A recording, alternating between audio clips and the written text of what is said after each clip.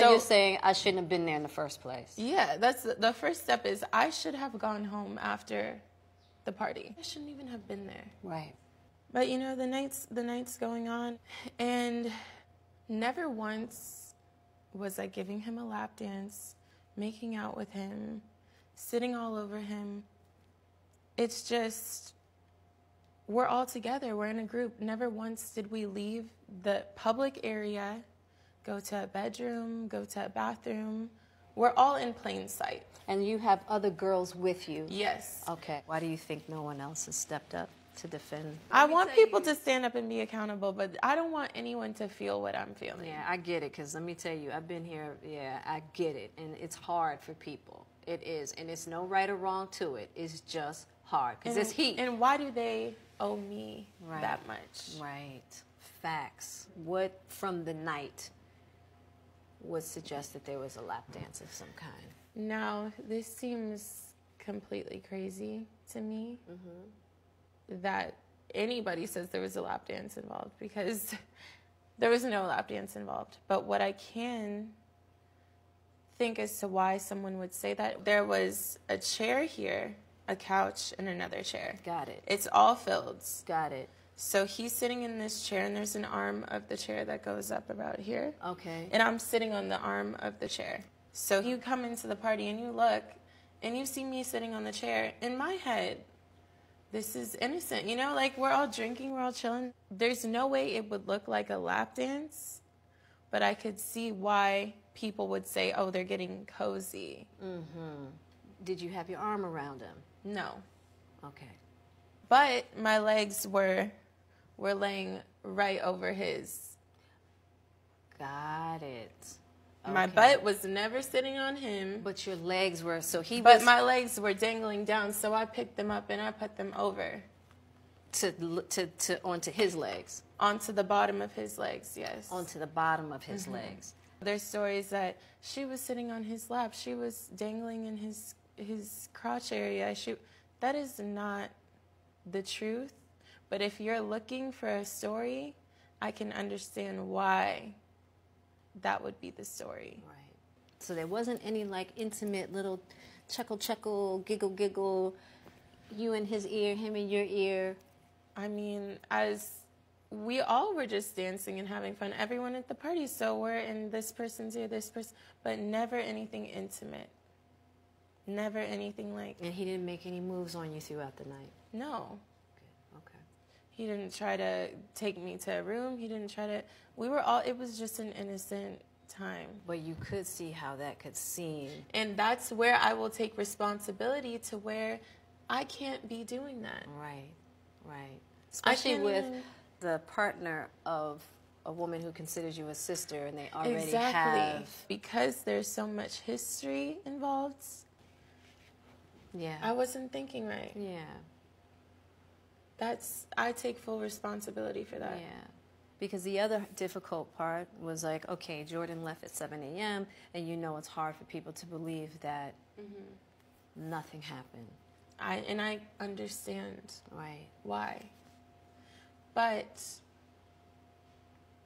in my life, in my world, it makes sense. The 2 nights before, I had been on kind of a partying binge where that wasn't the first place I stayed till 6 in the morning. Right. There was always somebody there while I was there. Even up until the moment that you left? Even up until the moment that I left, there were people there. I finally look outside and I'm like, look, the sun's coming up. I need to take myself home. Right. And, you know, I tell everyone I'm leaving. I tell Tristan I'm leaving. And he's like, are you sure? You know, it's fine. You can be safe here. And I'm like, you know what? I need to go. My car's outside. I had a driver outside. It's been waiting. So this is where the story gets tricky, because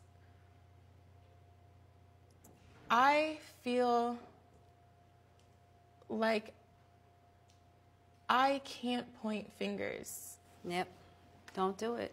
And I can't say this, you did this, or you did, because I allowed myself to be in that position. That part right there.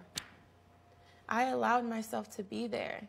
And I never was belligerently drunk to where I can't remember what happened. So you never had a blackout moment? No, I was never blacked out. But there was alcohol involved? There was alcohol involved. So how drunk were you? I was drunk. Okay. I was not tipsy. I was drunk. Right. But I was not beyond the point of recollection. I know where I was. But on the way out, he did kiss me. No. And what do you mean by kiss? it's just no passion, no nothing on the way out.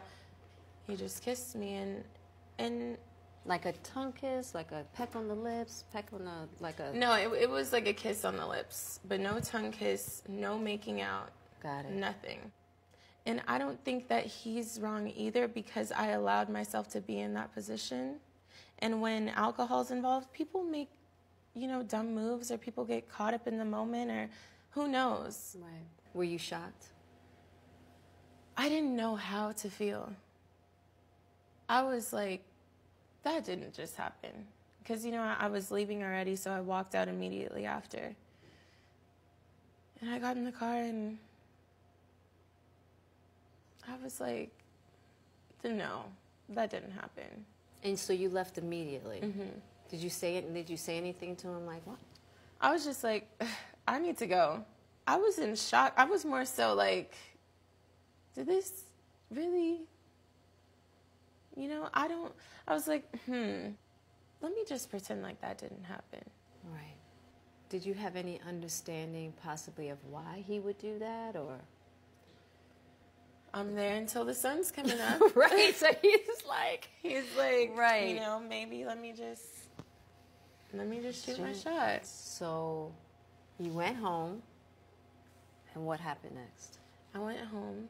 I had talked to Kylie and Chloe in the morning, and I told them I was there. And I had talked to Chloe, and she, asked me what was going on. Is everything fine? And in my head of trying to forget that part of the story, I was just like, no, he was chilling. Everything was okay. Like, there were girls there, but he wasn't, all over the girls.